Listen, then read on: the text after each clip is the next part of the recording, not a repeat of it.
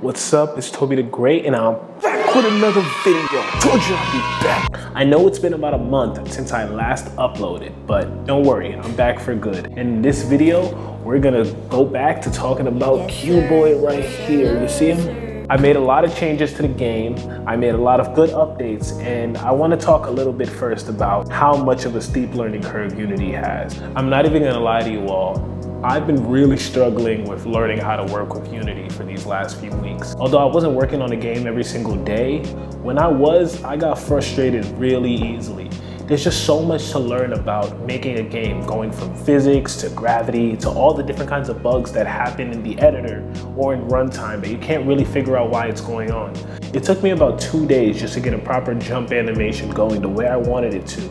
Before we get into how much progress I made, I really wanted to talk about just how much I learned about it. You know what?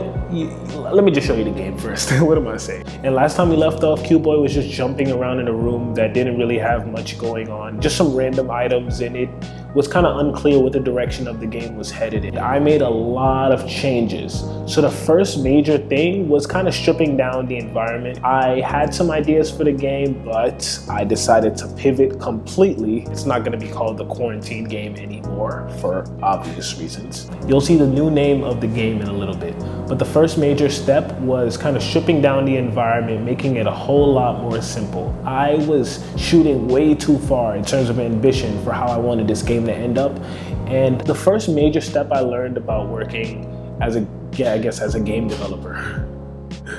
I'm not a game developer. But the first major thing that I've learned in this process is to just start really simple. Thinking of the most simplest idea for a game that you have and making it even more simple than that. I was way too focused on making the quote-unquote perfect game when I realized that I don't really have much experience building games in the first place. Just like in general software development, you want to get a minimally viable product first and then just iterate from there, making better and better games. So I took away all the objects, I left the door and the ground, and I got to work. The first major feature I wanted to implement though is a camera that followed Q-Boy around. The screen size, especially if you're playing on mobile, is going to be smaller than the overall environment. And I wanted to find the best way to make all the rooms or the entire stage of the game visible. I could have it like separate rooms, as when you walk to the edge of a room, you enter the next part, but there was no need to make different scenes in Unity and overcomplicate how many different files I'll have to manage.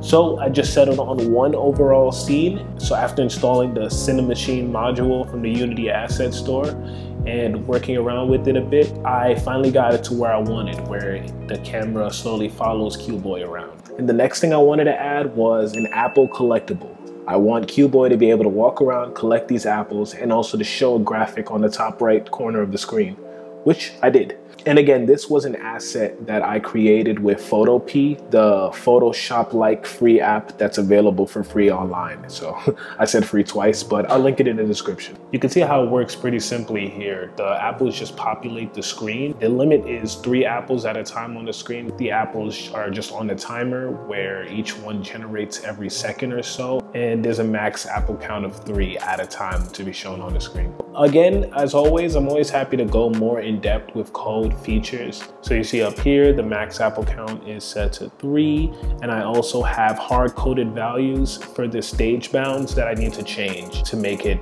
more responsive depending on the screen size, and the respawn time for each apple is set to 1. In here I just create apples every second. As long as the apple count is less than the max count, then we're just going to keep creating apples. But as always, if you have any questions about my code design or variable names and all of that, feel free to hit me up in the comments or in my Discord, which I will put up here. Wait, no, it's a link, I'm dumb. And as you can see, that's the main objective of the game. Collect as many apples as you can and get as high of a score as you can. But that is still kind of boring. So I added an obstacle or an enemy in your path, and these are asteroids. So here you can see that I have this asteroid generation script that's similar in a lot of ways to the apple generation script. However, the main differences you can see here is when an asteroid is spawned, it's gonna be spawned only at the right side of the stage. And also it's perpetually running the entire game. So it's just gonna keep sending asteroids your way.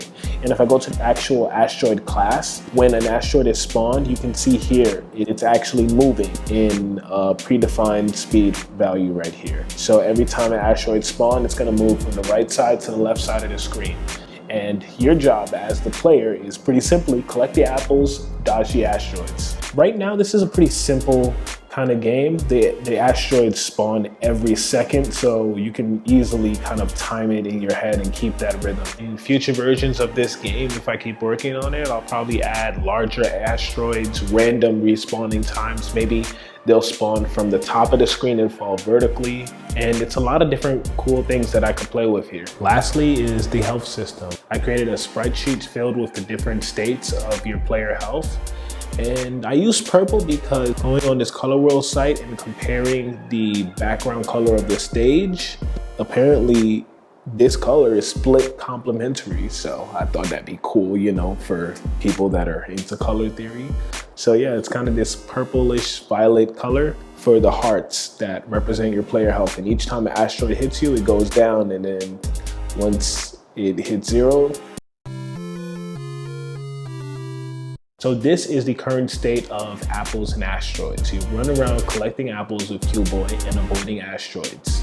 And super simple, and I'm so happy I did this. I really wish I stuck with a really simple concept to start when I was first playing this game. And now before I talk more about what I learned from working in game development and with the Unity engine for this last month, if you're new to this channel, you like the type of content I do, hey, don't forget to like and subscribe. Thanks. So as I mentioned at the beginning of the video, working in Unity was a huge struggle for me for a while. I won't say that I was like working on it for hours every single day, but man, sometimes it feels like game development is an entirely different field from software development or just coding in general, because when you're a game developer, you're not only working on writing code or being a software developer, you're also a gameplay mechanic creator, a story writer, a graphic designer if you're creating your own assets, and a bunch of these other roles that make you think a lot differently from like this one track minded of, oh, I just gotta write code to do this thing. You can spend days like I did working on a perfect jump mechanic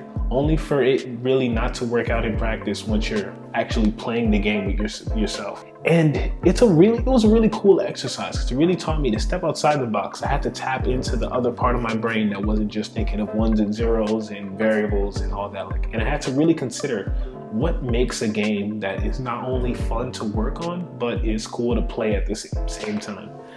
I won't lie, I got really frustrated at times, especially working with the camera and working with scaling for different resolution sizes.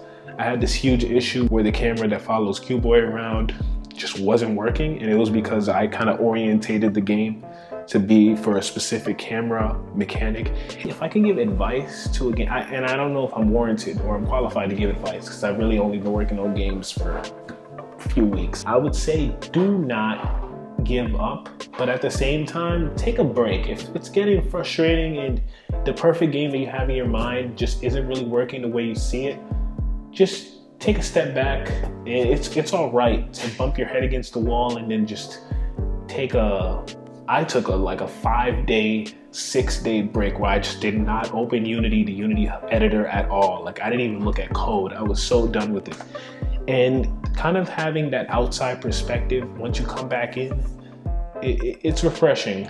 And once you get that breakthrough, once things finally work together, once that run animation isn't flickering like it was before, and then it becomes worth it. I mean, maybe it becomes worth it. I'm not sure. I'm gonna keep working on almost said it again. I'm gonna keep working on apples and asteroids if I can.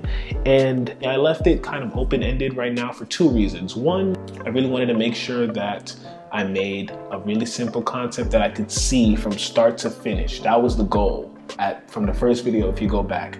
And that's why I kind of took a step back from the basketball RPG game, to make sure that I can actually get good at making games first. I've had some really cool and interesting and of course helpful comments from these videos that have helped me create or help me get through some of the issues that I was going through. So yeah, I want this to be a game for this channel as well as for me. So if you guys have any suggestions for cool features, any kind of recommendations for things I'm doing, or you want to criticize my code like it happens in every video these days, don't hesitate to comment below and also to hit me up on the Discord. As always, thanks again for watching, and I'm having a bunch more content coming out, don't worry.